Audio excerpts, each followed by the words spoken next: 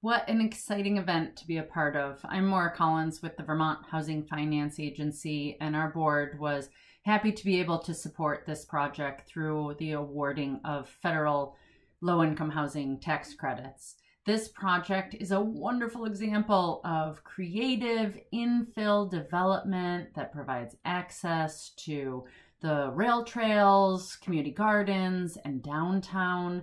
Like all vibrant communities, there will be a range of residents' experiences and demographics in this apartment building that is going to add to the excitement of everything wonderful that's happening in Morrisville.